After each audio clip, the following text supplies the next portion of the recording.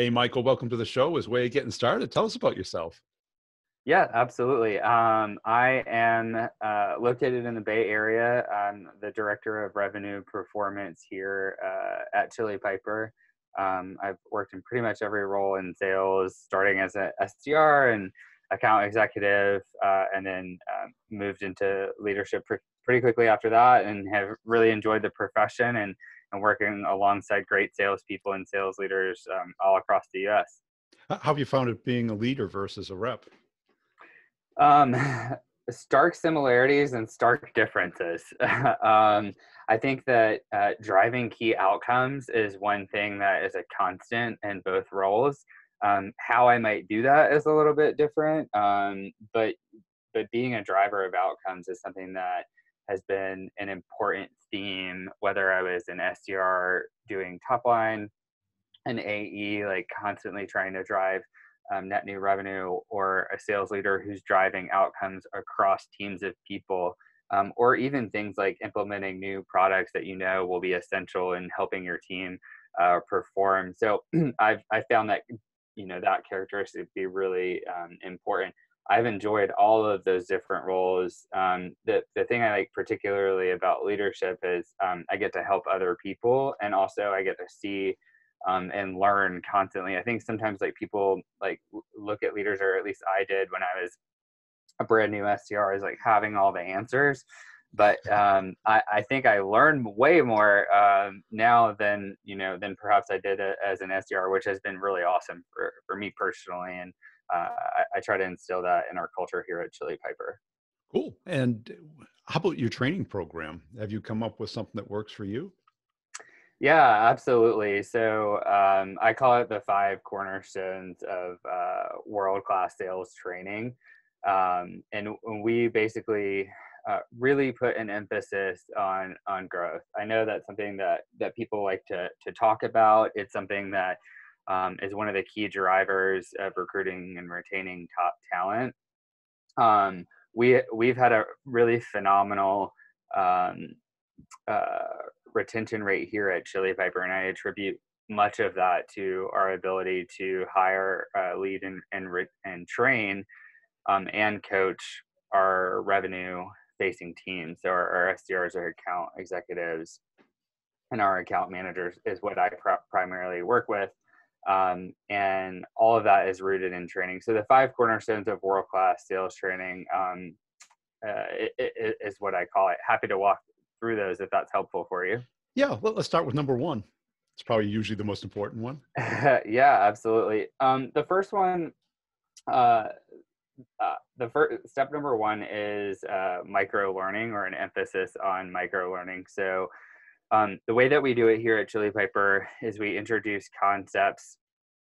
Basically, you can kind of think of it in chunks, or in almost like sound bites, where we'll craft a material on a content basis, and we have all of the SDRs, AEs, and account managers in on these trainings. So it's something that can be applicable to everyone. So we might introduce new concepts that are clustered together from a book that we recently read. It might be something that's not in a book that we just, that's a part of our sales process that we know is key to driving the outcomes that we want. We really use micro learning and chunking these things down so that it's super digestible, and also something that is tangible that someone can then take back to the call and really focus on that one thing before they move on to the next skill item. And for us, it's made all the world of difference to that. So I'll give an example. One of the books that we had the team read recently is Never Split the Difference, a super popular book in the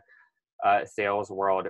And I'll get to this in one of the future steps, but I worked with one of our account managers to actually produce the content from that book and share it with the sales team. He did a phenomenal job with that production. One of the concepts we really focused on was getting to know, and then we had the whole team focus on that one concept sort of repeatedly out of that book, and then we moved on to the other concepts. So this whole concept of micro learning, or breaking it down into chunks, has been a really great learning methodology for our team. And how often do you give a chunk? Is it once a week, once every 2 weeks? Yeah, so it depends. We might even have a couple of different pieces of information in one training. Typically, it's just focusing on one piece of information every week. If it's fairly digestible, we might do like 2 to 3 in one training. It's not in any set like format, but we do break it down into concepts. So I'd say anywhere from like 1 to 3 every week. And it doesn't mean that we're necessarily introducing new concepts every week, but maybe we want to spend a little bit more time on that concept in the following week training, but we do have a weekly cadence um, of training set up, even if that training is meant to reinforce the previous week. So I'd say anywhere between 1 and 3. And is it like in a conference room where you talk about it? Uh, Or do you have quizzes, or how do you know it's retained? that's a really great great question. So that actually brings me to a point too. So our entire team is and the whole company is entirely distributed. We don't have a centralized HQ like most companies do. So we're all distributed. So we work off of Zoom primarily. And so all of our trainings are over Zoom where everybody hops on together. The second point in the 5 cornerstones, though, is follow up and reinforcement. And so it's one thing to introduce to a concept to someone, but very rarely can someone just retain that and then begin applying it like immediately. So we really focus on introducing the new concept and then not letting it fall through the cracks. Where so often when learning in general for any role happens, it's introduced and it kind of goes in one ear and out the other. I recognize that in my own career and working with people when I was a brand new manager. So we try to instill things to prevent that from happening. So we'll do things like follow-ups in our one-on-ones. We'll do segmented out groups that are smaller than compared to that like larger training. People will use sales enablement tools to submit calls proving that they've like learned the concept. There's a whole bunch of different things that we do to really like focus on follow-up and reinforcement of it. And it's not in a punitive or like even like an accountability way. It's just that enforcement that the skill is has been learned, and it's just a cadence that we build into how we learn as a team. And I've gotten really tremendous feedback from it there. And so you encourage or you require the team to come up with the micro lesson? Yeah. So actually, the third point that I in the 5 cornerstones is a diffuse sort of leadership structure. Yeah. So I think oftentimes, at least in my own career, a lot of the training was coming from like one individual. And I think that can be useful, especially if one person is ultimately responsible for it and driving those outcomes. I think that is important. But I think when it comes from introducing, presenting different takes, like people learn in fundamentally different ways. And I think getting different perspectives or even like different voices will help people like retain that information better. And so we have a diffused leadership structure both in the content presentation and the content development. And then this diffused structure enables for a more uh, for it to be more embedded into our culture as a sales team. And so it's not just top down like, oh, you need to do this. This is how we do things here, but rather making it institutionalized where everyone in the company is super driven by the concept of growing and learning. And then what happens as a result is when you're not around, they end up kind of helping each other, and it sets up this really cool dynamic. So that's the third point is the diffused leadership structure. And do you also do the classic like 2-day workshop at kickoff, or this is your training process? Yeah, so because we're remote, we don't have the traditional SKOs like most companies do. We do have company offsites. We just took our company in October to Ibiza. So we all do get to hang out and spend FaceTime with each other. We just do that a little bit differently. Um, Throughout the year, we don't have any sort of like formalized like structure like that, like a lot of companies do, where it's like an offsite for 2 days. But we replaced it with these trips. We've done Paris in the past, and we're working towards another one right now. Um, and so this type of structure where we do it weekly tends to serve us well in terms of how we approach training in general. And so it is kind of the team driven versus picking like a particular compounding. Like let's take something simple, like getting to know or questioning or handling objections or understanding what the other person is saying and meaning. Yeah, so I mean, sometimes the person presenting will be myself or the CEO, and it will be on a topic that maybe something that we noticed. Um, my point with that is that it's not only us presenting, it's not only us coming up with content.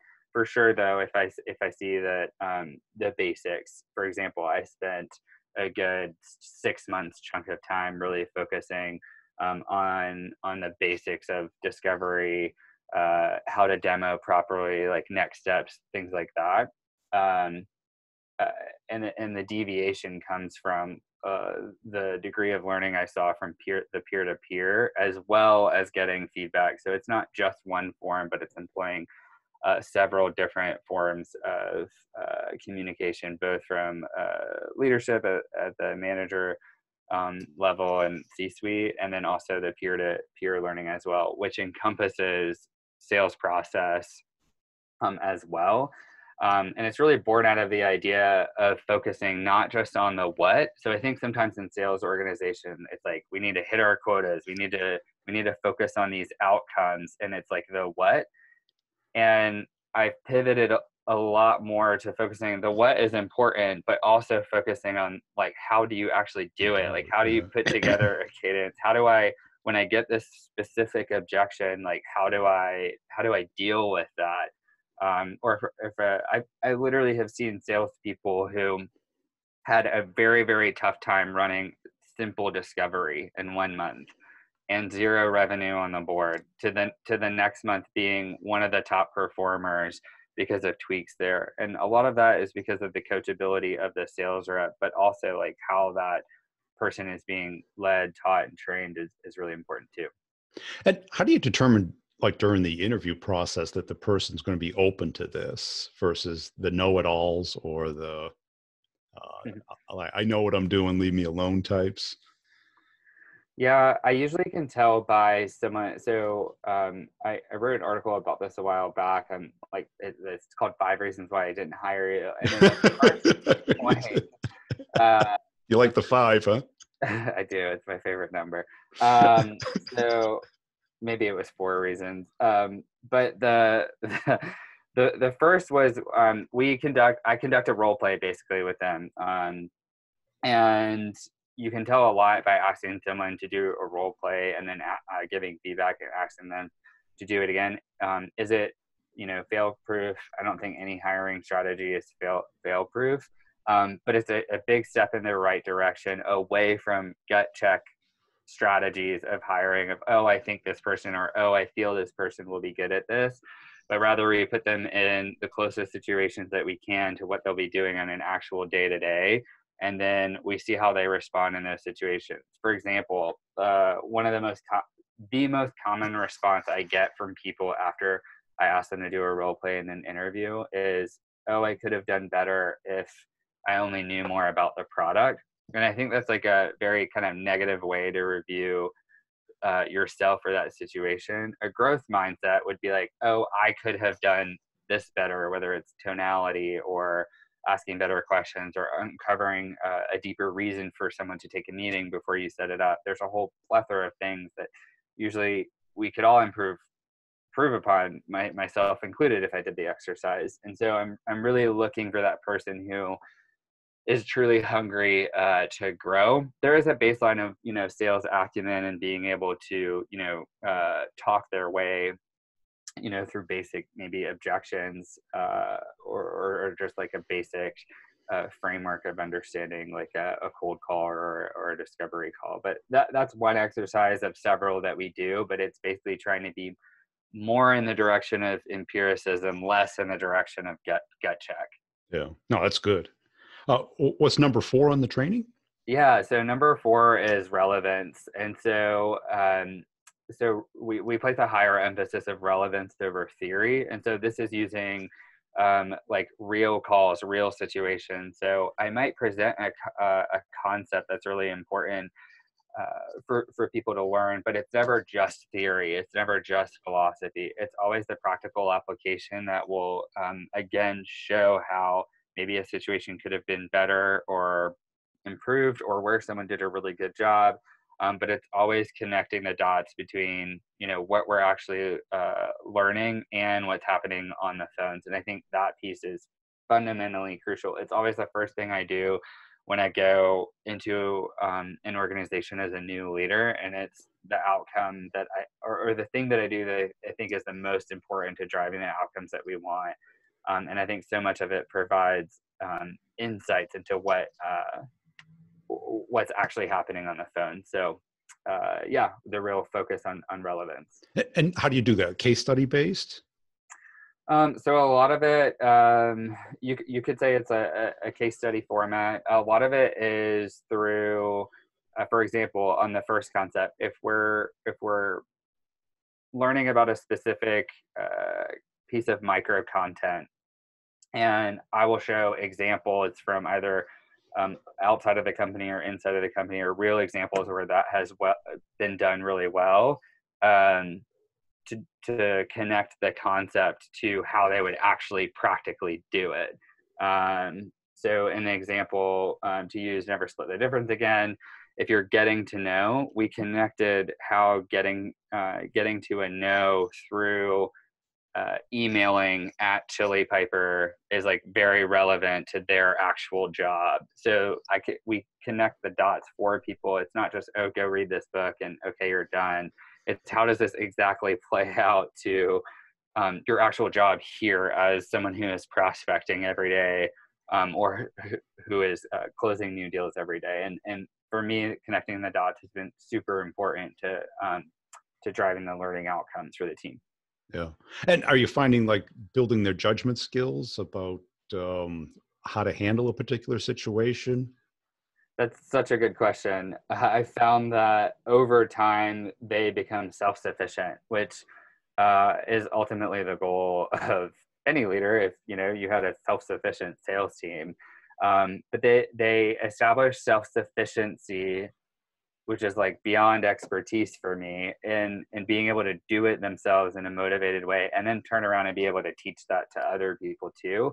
That's like the real, where the real love of this concept comes from, is because then it creates that culture. They're self-sufficient, and it just has only positive benefits from there. Yeah, cool. And what's number 5?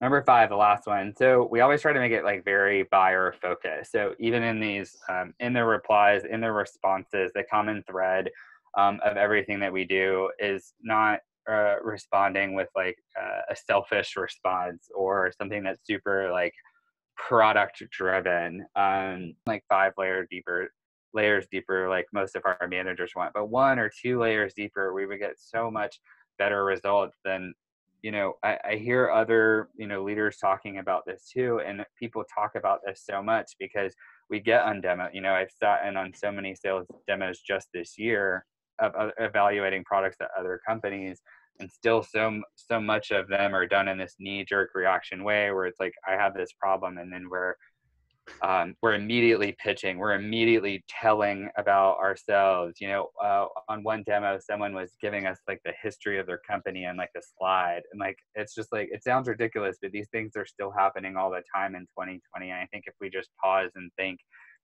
how can we learn a little bit deeper about what the underlying motivations are of that particular person, we might get some of the results that we're looking for if we make all of our answers and our questions more buyer focused. So that's the 5th cornerstone.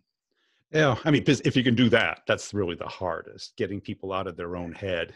Yeah. you know, Yeah. and trying to think like a client, what I Yeah. call the outward mindset. Yeah, it's really hard for people to do that and take themselves out of their own shoes. But I noticed a trend with like managers as soon as like someone was put in a different type of role, they were understanding concepts that I was trying to teach them when they were like maybe a sales rep.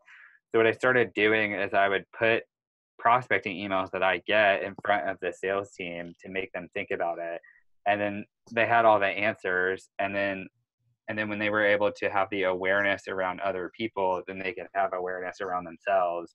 And that was a little bit of that was one specific strategy I deployed, because it's really hard for you to just automatically get that third party perspective when it's your job to sell. And so if I put them in a little bit of a different situation, it's like, okay, this is what it looks like for me. Or I would take a snippet of a call of a real demo I was on at another company and like show them that. And then they immediately, they just get the concept that I had been trying to teach them for 3 months so much, instantly. And it's Yeah. like instantly conveyed. So yeah, I think that's such an interesting topic. Yeah, and I've always used the question: if you were them, what would you do, Yeah. or what would you be concerned, or why do you think it's stalling? Yeah. That's a great indirect question to get them thinking. Yeah, because their inward mindset is worried about their job and their survival, Yeah. and that blinds them from what's the other person is thinking. Yeah. And I think sometimes, like, like they're incentivized very heavily to close revenue. So they shoot to the outcome too. Right. When if we slow it down a little bit and like, okay, well, how do we, yes, that's the goal, but there's like there's a million little things that we need to do before we just, okay, are you ready to move forward? And I think sometimes if we can slow it down a little bit and, take a deep breath, we'll actually get those outcomes in And a better way. and how do you kind of handle, you get the what to do, but how do you do it? Email's easy, you write it, you Mhm. can see it. But on the phone, there's tonality, there's pausing, there's questions, pacing, leading. Yeah, it's tough. I've actually found recently that on the email topic, people, it not being as simple as I think like we have assumed in the past. For example, a lot of companies have some sort of cadence technology that automates the emails. What isn't automated is the next email when the person actually replies. And I think if sales managers take a second and go look at some of those emails, you'd be maybe pleasantly surprised. But my guess is a little bit in the other direction of type of surprise, because you never hear about the concept of like email coaching and like what do you do when someone replies. And I spent like 2 weeks on this with a team, where they would like get a reply, I would look at it, I would help them craft responses, and then they were able to be again like more self-sufficient than before. And that was something that really drove metrics there. So that was one thing through email that I think a lot of people miss. They just put people in cadences and like, oh, the cadence will take care of it, and it's not that simple. The other thing with calls is that is very hard. People, most people already have call reluctance, a fear of being rejected. I think I place a lot of emphasis of people who are trying to do well in that channel, because I know it has gotten much harder. But it still is successful and still can be very successful for many companies out there if done correctly. And so I think just making the concerted effort to coach people around, again, this concept of like micro learning. So for example, if someone had a cold call that maybe didn't go so well, there's usually two things I'll do. I'll either focus on the biggest room for improvement on the call and then focus on that for the next few days until they have that down and are able to do it sufficiently. Or I'll look at the call as a funnel and focus at the beginning of the call. Okay, let's just get the intro down. And I'm not even worried about the result. Like, there's nothing punitive going on here. I want it to be a learning endeavor, and we'll focus on the call as a funnel. So just getting the intro down. So I usually deploy like those strategies, and I really normalize like failure. Like it's okay. Like I failed so many times. You don't need a million yeses. You just need a certain number of yeses. And so much of that is through the process of continual improvement. And so I think when you normalize that, especially with calls, people tend to beat themselves up, and just listening to them regularly. The last thing I'll say about all of this is that we have a scoring framework up. And if people don't have that, I gave a talk on just that one topic about 8 months ago, and I asked the room how many people are listening to their calls, how many people are scoring your calls, and there's hundreds of people in the room. One person raised their hand. So I think if you don't know what you're looking for as a leader, then how is a rep supposed to know what they're supposed to be doing? And if the rep is saying, if the manager is saying, oh, you need to hit your quota, and the rep doesn't know how to do it, they should be able to feel comfortable enough to say, how can I do that, and can you help me get there? That's it. I always wondered why people would count phone calls and spend zero time scoring them. Yeah. Right? It's crazy. Because an A call is very different than a B call. Exactly. Yeah. And is that how you do it, A, B, or C? Or so we have three we like the number 5, but we like the number 3 more because it keeps things very simple. So we have 3 categories for SDR, AE, and AM calls, and then we weight discovery portions of the call heavier. And then so we do 1 to 5 for non-discovery sections, and 1 to 10 for, that's how we weight it. And it's worked really, really well for us in getting that weighted score with the emphasis on discovery. So we place a lot of emphasis there, but that's the way we do it. and do they mark it in the CRM, or how do you do it? Yeah, in the CRM. Okay. We've created like custom fields in the CRM, and then that automates a report that's sent out to me daily, actually. Yeah. And do they rate themselves per day on how well they did that day? Yeah. So we get a lot of we place a big emphasis on the email, and we also have some emphasis on calls, for example, for the SDRs. And so their connected calls, they'll score all of them for that day. And then for the AEs and account managers, it's their discovery calls, although we do have a separate framework set up for follow-up calls too, which is similar but a little bit different. Yeah. And do you care about number of calls as much? So I used to be a manager that did. My views have evolved significantly since like when I was like a sales rep. I think a lot of people view it as like you need to hit this number of calls and it's like very high. I don't think of it that way. I think of it more as like compound interest. So like if you do the act, especially for AEs, if you do the act of prospecting every day, it will compound over time and really help you. So I'm not asking, it's like going to the gym, like, you're not going to go once and be ripped. You're not going to be, read one book and be super, it's the consistent and concerted effort every single day. And so that's what I really encourage the team to do.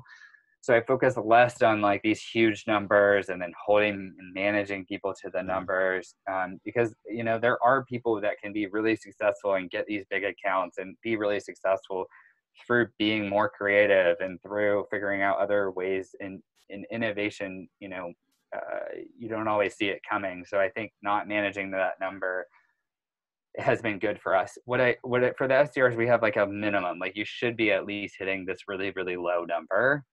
And everyone is usually able to hit that. And it's a great way to get people ramped up and feeling confident and good that they're like hitting that number. If they're not, it's like something's going wrong because that number is pretty low. But generally people go above that. So the way I used to manage was it was a very high number and everyone had to reach that. I've really gotten away from that. And now it's like, hey, this is a low number, work the way that you want, but I'm going to be looking, as long as the results are there at the end. So the structure is much more habit-based. Mm-hmm. And I love that word compounding because that's really my view on sales. It should be compounding instead of Groundhog Day, waking up every day to the same music, stepping in the same puddle. Right? Yeah. I mean, when I was an account executive, I stopped prospecting like, oh, I got this. It just came off the best month ever. And then I was like, oh my gosh, I have no pipeline. I have no pipeline. Right. Right. You have a system. You do this on Monday. You do a minimum number of things like showing up at 9, right? Exactly. There's a minimum structure. Exactly. Yeah. And usually people, I think if you're hiring ambitious people who are self-starters and all those great things that we put in our job description, they will naturally want to, I very rarely do I meet people that don't want to do a good job, Yeah. inherently. So I don't, I think there's room to treat people more like adults in this area who like really want to own their own success. And I think, sometimes in a lot of companies I see, we kind of handhold a little bit, and sometimes people need that, but I think autonomy is important too. Yeah. Great. Hey, there's been a great conversation. Where can people go to follow you and learn more about your work? Yeah, absolutely. LinkedIn is the best place to find me. You can just search Michael Tuso. Yeah, that's the best way. You can also email me, michael@chilipiper.com.